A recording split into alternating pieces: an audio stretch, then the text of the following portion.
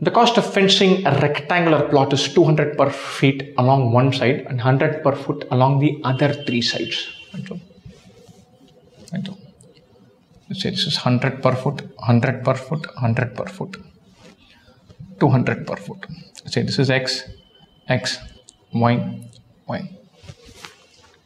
If the area of the rectangular plot is 60,000 square feet, then the lowest possible cost of fencing all four sides in INR.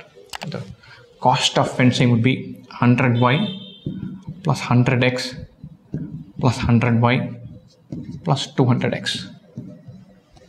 Or this is 300x plus 200y. Right.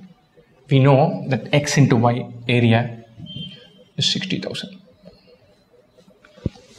We want to find the minimum possible value of 300x plus 200y.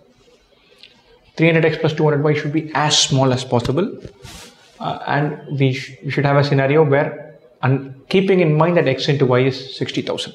And so 300x plus 200y by 2 is greater than or equal to square root of 300x into 200y. 300x into 200y we can find. How do we find that?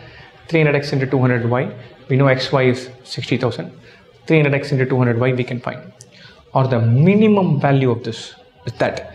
Or the minimum value of 300x plus 200y is 2 times square root of that. Let's find that we are through. The answer we are looking for is 2 times square root of 300x into 200y. X into y is 60,000, which is nothing but 200 into 300. So this is 300 into 200 into 200 into 300. So this is 2 times 60,000 or 1,20,000.